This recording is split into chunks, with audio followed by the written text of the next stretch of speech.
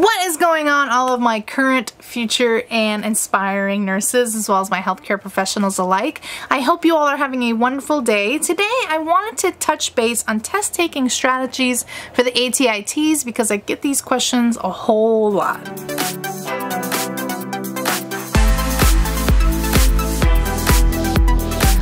To do this video because I get these questions a lot, because as if completing your prerequisites aren't stressful enough, now you've got to take this ATITs examination in order to get into nursing school. And I get it. We've all been there. We've all had to do it. It's stressful. I understand.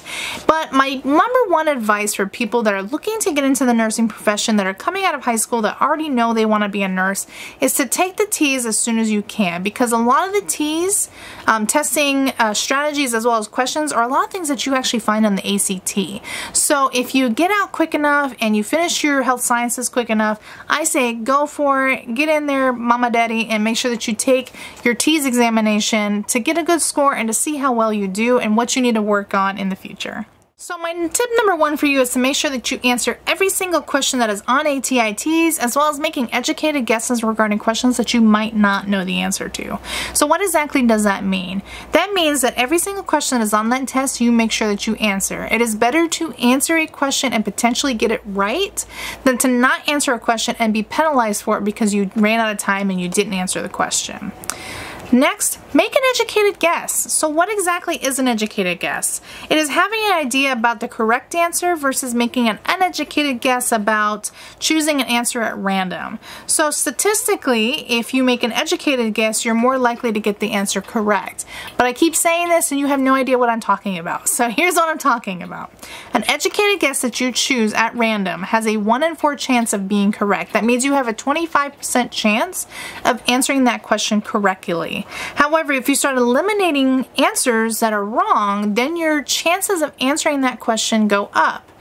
I should say answering that question correctly goes up. So if you eliminate one wrong answer, that is a 33% chance of the answer that you answer being right. If you eliminate at least 2 answers, then you have a 50-50 chance of that question being right or that question being wrong. So whenever you're looking at the test, you need to start looking at your answers, and you need to read the question, read the passage, or read whatever it is that you need to read, and start eliminating those answers that you know are incorrect. Another great tip is to answer the easy questions first on the ATITs examination, and go ahead and mark those tough questions to return to those later. So what exactly does that mean? If you get stuck on a hard question and you're sitting there for quite a bit of time trying to figure out what exactly the question is, then you're wasting time in regards to easy answers that you could have answered first. So go through the entire exam section by section and answer all of the easy questions first. Then mark down your tough questions that you're having some problems with and return to those questions later. This will actually help you in regards to your time, and it'll cause a little bit of a less stressful situation when you're taking ATITs, because guess what? It's already stress enough. Be instinctive and listen to your gut. When you're taking nursing examinations, when you eventually get into the nursing program, you're going to have questions that you're going to go, what the heck is this? I don't remember reading this, but I think this might be the right answer. If your gut is telling you that that is the right answer with the ATITs examination, 9 times out of 10, that is the right answer. So listen to your gut. You can go ahead and mark it, but when you go back, just really, if you can't come up with a reason why some other answer is more correct than the other one, then stick with that answer and move on. My next tip is to understand what exactly the question is asking, and make sure that you avoid those decoy answers that the ATI places in there. So to begin with, what exactly is the question asking? For example, if you're looking at a question that is in regards to gasoline, you're looking for an answer that has gallons in it, not something that's got liters or miles per hour or whatever the case may be. If it's regarding the gasoline specifically, you're looking for an answer that is in regards to gallons. And again, you want to avoid decoy answers with the ATITs. Most questions may have 1 to 2 incorrect answers, at least 1 correct answer, and then 1 probable answer. So you want to start with a specific algorithm for answering questions. You're going to, 1, start eliminating the wrong answers immediately. Cut those out, mark those off, those are wrong. 2, you want to consider the 2 answers that are left, the 1 probable and the 1 correct answer. And then lastly, if you're not able to identify the correct answer and you just can't figure it out, use your instincts, listen to your gut, and make sure that you make an educated guess. So another great tip, and one that I think is probably the most important in regards to taking the ATIT's examination, is you want to be aware of the clock and you want to make sure you have enough time to review your questions. So being aware of the time, if you are taking the English and language portion of the test, that means you have 28 questions and 28 minutes. At the 10-minute mark of taking that portion of the test, you want to have at least 10 to 13 questions answered. If you have anything lower than that, then you need to move it, brothers and sisters, because that ATIT's test is not going to be waiting for you.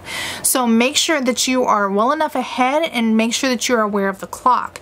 You always want to aim to have spare time, whether that is to go back to review your answers, or if you had a little bit of a problem with some of those tougher questions, as I said before, you've got enough time to go back and review those answers and to answer them correctly with an educated guess. So lastly, one of my most important tips is to avoid making mistakes when you're taking your ATIT's examination and to be better prepared. So how do we become better prepared?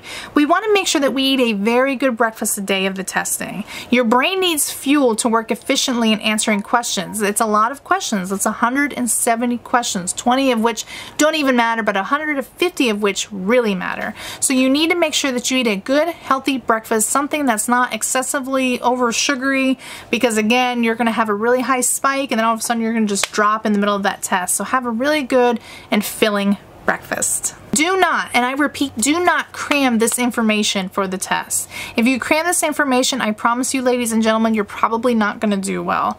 The ATIT's test is very broad, expansive, and it's just a general practice of questions. You're not really going to be able to cram this information. You really need to understand what the information is asking you and testing you on. So if you cram this information and you go in knowing that you cram this information, you're just probably not going to do well. Trust me, the first time I took the ATIT's, I failed it because I tried to cram it and it was just a big mistake, and I learned from it. Like I said before, do not have a poor outlook on this test, as well as being overconfident about taking this test. Like I said before, I went into my first test, crammed all the information, I was extremely confident. I walked in there like, I got this, I don't have to take this test again, it's going to be a one-time hit it, quit it, and then I'm out. But then I ended up learning that I was overconfident and I did not have any clue what I was testing on, and I failed it miserably the first time. So make sure that you respect the test, know that it's going to be difficult, know that you really have to prepare for it, and don't be overconfident. It's okay to not understand or not know things. This is the reason why you look up this information, and this is the reasons that you watch my video. It's going to be okay. We're going to get through this. I promise. I passed it on my second try. And my last thing, ladies and gentlemen, is to not stress out about taking this test. If you go in and you stress out, you kind of psych yourself out in your head and you're not as prepared as you think you are, even though you are prepared, and then you keep taking the test and you keep failing, and then you start looking for these YouTube videos to help you. But really, if you understand the information and you have studied appropriately, there's no reason to stress. You're going to be fine, and I promise you will get through this. Thank you so much for watching this video. If you have any other questions regarding test taking strategies for this examination, please leave them down below. I would love to hear from you all, and I hope you all are having a wonderful day, and I will talk to you again soon, I promise, for more information regarding the ATIT's testing. Talk to you later. Bye-bye.